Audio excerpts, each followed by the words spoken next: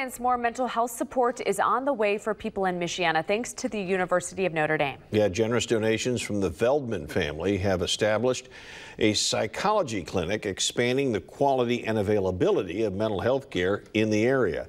The clinic will endow several key faculty positions, according to the university.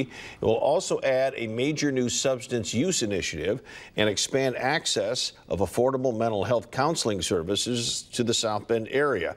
Now, the clinic's goal is to serve more than 1,500 people in our community in the coming years. A psychology clinic in South Bend is needed because mental health issues in the United States are at epidemic proportions right now. About 21% of U.S. adults have mental health issues. More than 1 in 5 young people have a diagnosable mental health problem. The clinic will be located at 501 North Hill Street. That's near the existing Notre Dame Psych building. The expansion of the clinic hopes to mark an important step forward in raising the level of mental health care provided to students. Now, the amount of the donation was not made public.